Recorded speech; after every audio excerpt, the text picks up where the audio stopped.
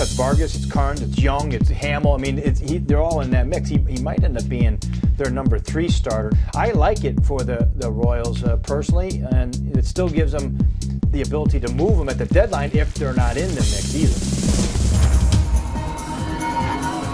I'm Darwin Zook with the MLB.com FastCast. The Royals have reportedly agreed on a 2-year deal with right-hander Jason Hammel. The 34-year-old went 15-10 with a 3.83 ERA in 2016 with the Cubs.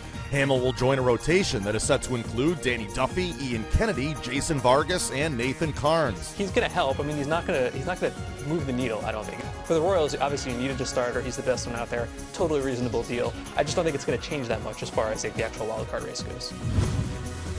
The Pirates announced over the weekend their plans to reshuffle their starting outfield, which will see Andrew McCutchen shift over to right field. Starling Marte, a 2-time Gold Glove Award winner in left field, is set to take over in center, while Gregory Polanco will move from right to left field.